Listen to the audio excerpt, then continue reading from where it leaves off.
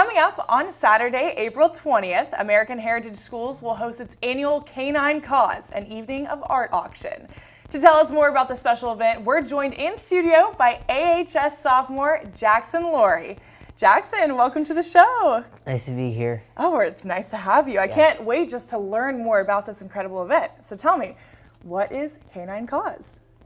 Well, when I was younger, I wanted to create a fundraiser so where we could help retired police dogs in Broward County because they don't really get enough help after they retire, and the sheriff's office or the police departments don't pay for any of their medical bills after the fact, and they're treated as officers in the police force just like humans, but the officers need money to help them live after retirement because they're older, they're senior dogs.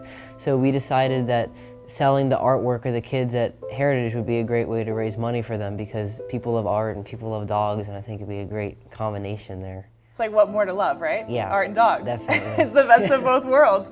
Jackson, you talk about this need of wanting to help these canine dogs once they retire. How did you know about the need in the first place? Well, because we've always been around dogs, since I was younger. We have dogs, and we know a lot of people in the police force, and you see the dogs running around the county, but we wonder what happens to them afterwards.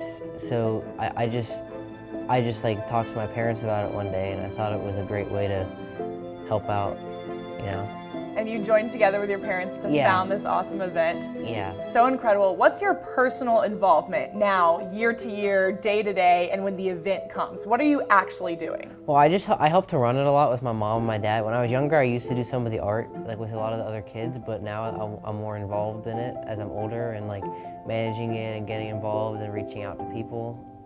And why are you so passionate to keep this going year after year? Because I just hate to see the dogs getting older and not having anything to do and not having enough money for their medical bills, because people have their dogs and they live for a long time because they can afford it, but these are big dogs and they're expensive and they have a lot of health issues from working in the police force.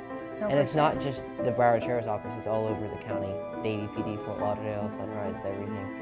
Amazing. Now when it comes to the actual night, we're at the auction, we're at the evening, what can we expect? What does it look like?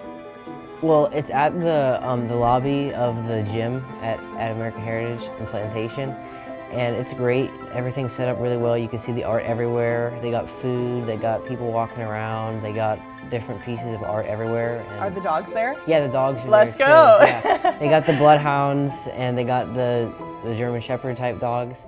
And then outside they have a lot of the police vehicles, the Bearcat and the trucks and the Jeeps and every kind of thing that Broward Sheriff's Office has to keep the county safe. Amazing, we love to see it.